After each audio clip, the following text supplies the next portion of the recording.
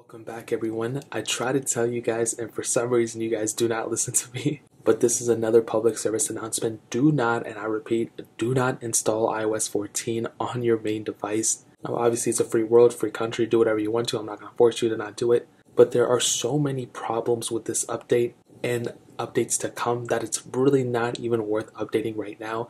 I would at the very least wait until the public beta comes out.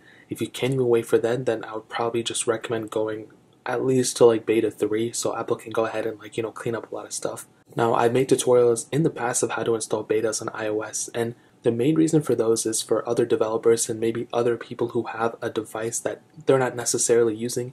Then it's totally okay. This iPhone 10 for example is a perfect case. This is one of my older phones that I used as a main phone, but now I don't use it anymore. My main phone is this iPhone 11 Pro and it's still on iOS 13. I have literally almost all my other devices on iOS 14, but I don't use those other devices, so it doesn't matter. iOS 14 on all my devices is pretty unstable for the most part. Buggy, it's crashing, the battery life isn't that great, and it's just not really worth updating in my opinion. Now, obviously, like I said, you can do whatever you want to.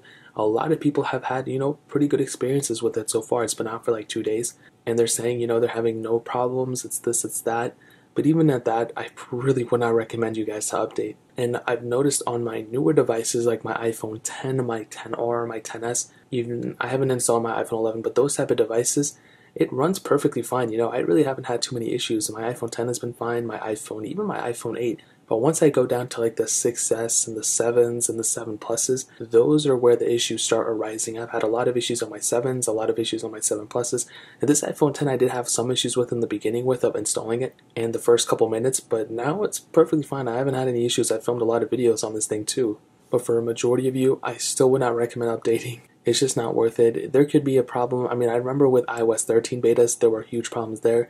iOS 11, iOS 12. And the thing is that however the beta starts off is not necessarily how it's going to end off. For example, with iOS 12, there were betas, it was a pretty good update for the whole entire beta experience. And then randomly there were some updates that really messed up the experience. And Apple had to go and quickly cancel those updates, if you guys remember that.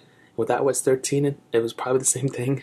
And with iOS 14, it's going to happen again. So I'm telling you guys, if you have not installed iOS 14, stay on iOS 13. It's just not worth updating yet. But like I said, if you have a side phone, if you have a device that you're not using or an iPad that you're not using or whatever, then by all means go for it. If you're okay, this is the way I see it. If you're okay with losing all the data, all your information, all your photos, text and everything from your phone, then go ahead and go for it. Or from that specific phone, then by all means go. But if you have an 11 Pro or 11 Pro Max and you don't have like 20 iPhones, then it's just not worth updating. It's just too much risk involved. So that pretty much covers it. That's my little public service announcement. I'm going to continue talking about it, and I'm probably going to drop another huge tutorial on how to install a lot of different softwares, but even at that point, I'm going to say the same thing. You should not install it unless you have a side device or you're a developer or you're comfortable with literally breaking your phone if you're okay with that. So that's really pretty much it. If you guys have any other questions or anything, let me know in the comment section below.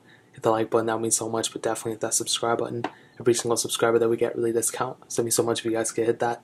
Also check out the other links down in the description as well. My Twitter, my Instagram, my second channel. More importantly than everything else, I love every single one of you guys. Hopefully I'll catch you guys in the next video. Peace out till then.